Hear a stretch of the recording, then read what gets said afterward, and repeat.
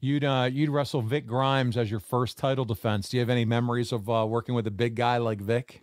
Yeah, Vic was big. I mean, like really big, like wide. You know, he had a lot of volume to his body. I mean, the guy had to be probably 370, 380. He wasn't that tall, maybe 5'10", 5'11", but he had a lot of body size. He was a really hard dude to move, and but he did pretty well. He got up for me on a few occasions that I was pretty impressed by his size. Well, listen, buddy, it's time for you to drop the belt. And in early August, you'd lose to Steve Bradley. Steve Bradley, yes. And yes. Jim Cornette would come out. I didn't lose much. I only lost like one match. I only lost one match against Steve Bradley. They really protected me pretty well, both in Power Pro Wrestling and during the WWE dark matches. And Jim Cornette's instrumental in the loss, right? He helps Bradley get the win from you. But here you go. Like you said, you lost. This is different for you. You haven't lost much. How was that for your first You know what? loss? For me, all I cared about at this particular time was having a good match. It didn't matter if I won or lost. I never even kept tabs on how many wins I had or even how many losses I had. All that matters is that I was keep getting better and that I had great matches. Talk about working with Jim Cornette down in Memphis. He was genius, man. He's crazy as hell. I'm not going to lie to you, but he has great ideas and concepts. He has a great mind for the business. I love his old school, prognosis on wrestling. He really likes to be old school. He likes good guy versus bad guy. Really good chain wrestling, in-ring psychology. He likes to keep it basic and simple, and I like that too.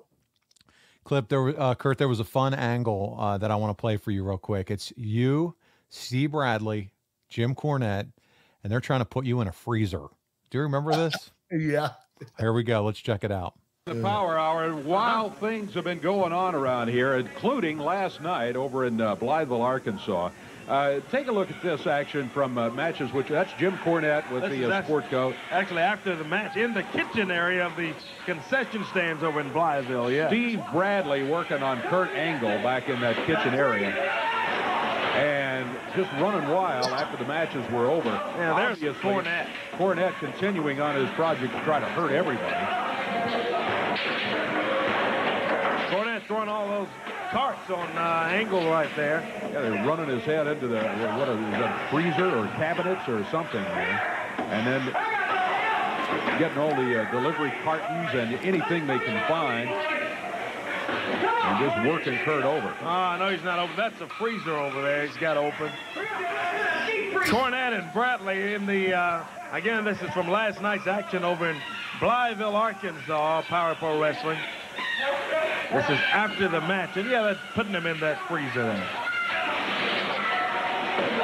Yeah, Cornette with that tennis racket. They're trying to get him in the deep freeze there in that big freezer.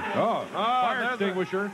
And there's Brandon Baxter behind that thing. The matchmaker out there to help rescue. So, Kurt, listen, this is, at least from us watching, your first real exposure to the entertainment part of wrestling. What did you think of this whole thing? It was dumb as hell, but you know what? It's just another experience that I got to do, and you know, it was kind of lame. Yeah.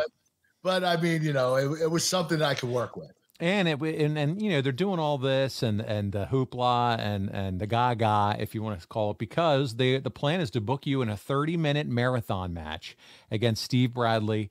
Bradley gets the win, but here you are, your first 30-minute match. Were you nervous about it?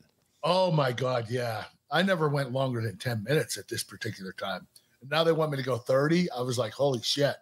But you know what? I sucked it up and I dug my heels in, and I think I did a pretty good job.